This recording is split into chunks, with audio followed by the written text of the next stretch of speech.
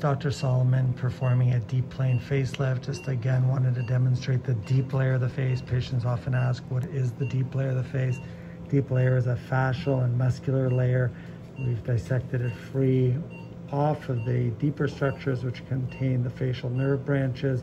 This will be elevated vertically, restoring the facial volume loss, facial ptosis, and improving the jawline.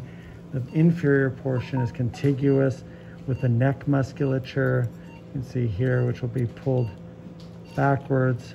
There's a large vein, and this will be elevated backwards, fixing the neck bands.